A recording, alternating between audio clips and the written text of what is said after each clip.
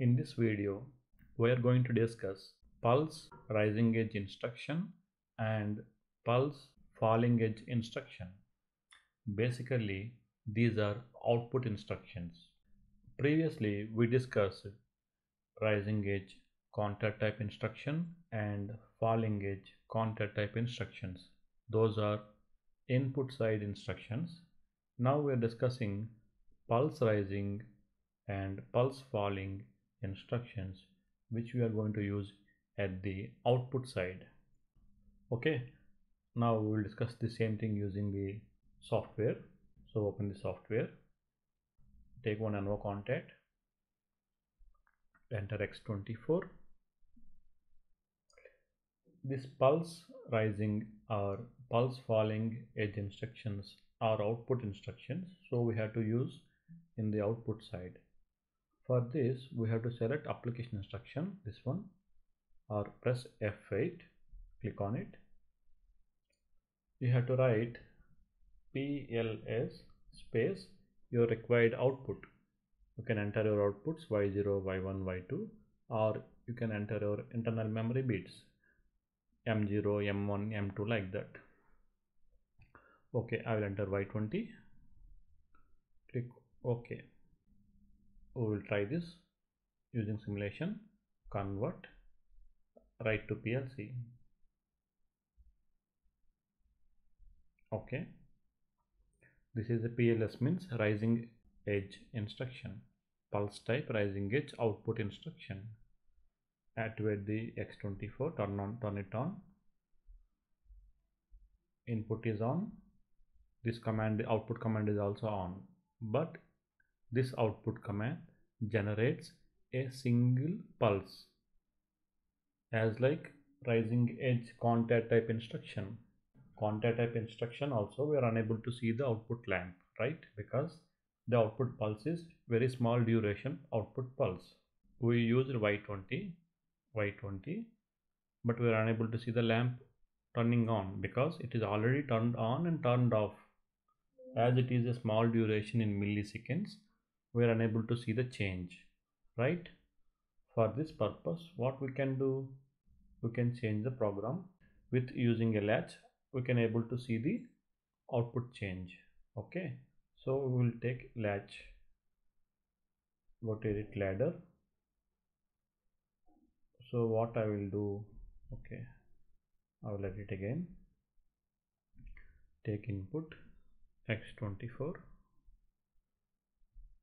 and PLS rising edge pulse of, I will take one memory bit M0. Okay,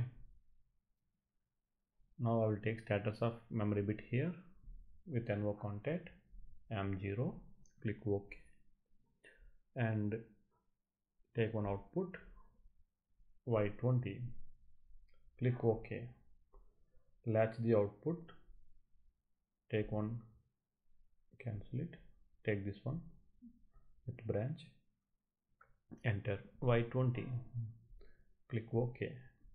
I will take one more input for unlatching purpose,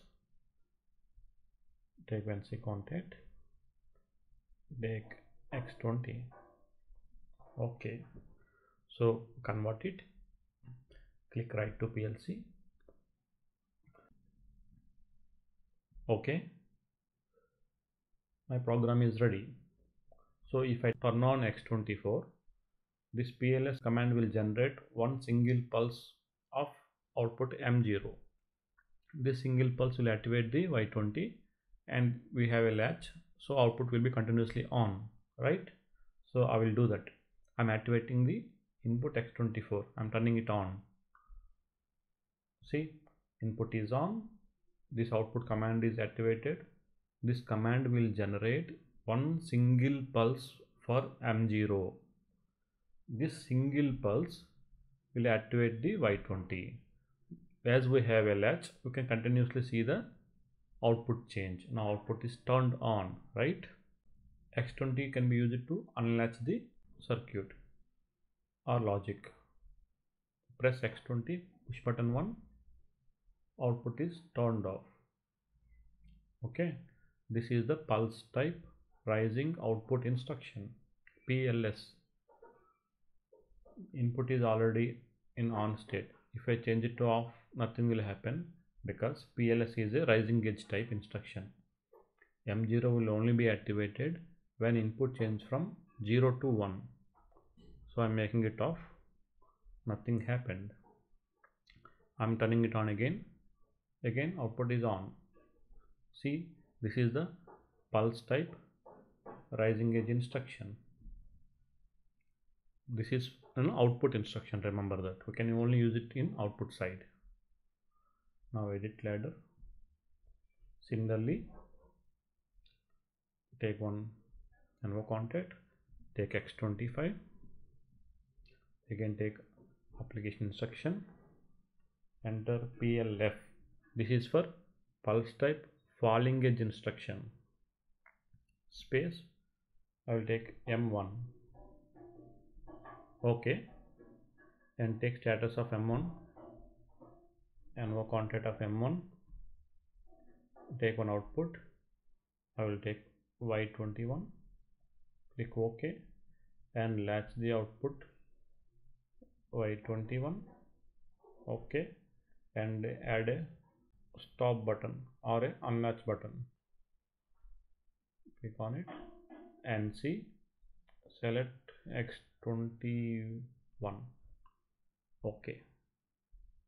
So convert it, everything is OK. Write to PLC.